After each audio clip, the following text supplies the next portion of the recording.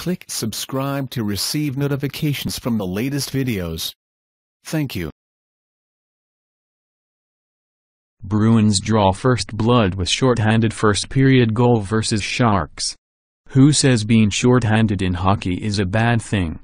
The Boston Bruins were a man down during the first period of Thursday's game against the San Jose Sharks, but the Bees were able to use it to their advantage. Boston was able to clear the puck out of its defensive zone, and then the Bruins went on the offensive. A series of crisp passes led to a David Backes rocket from just inside the offensive zone.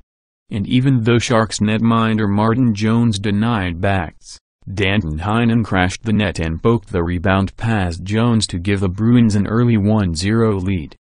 To see how the Bruins' puck movement led to the scoring opportunity, check out the Berkshire Bank Exciting Rewind video above.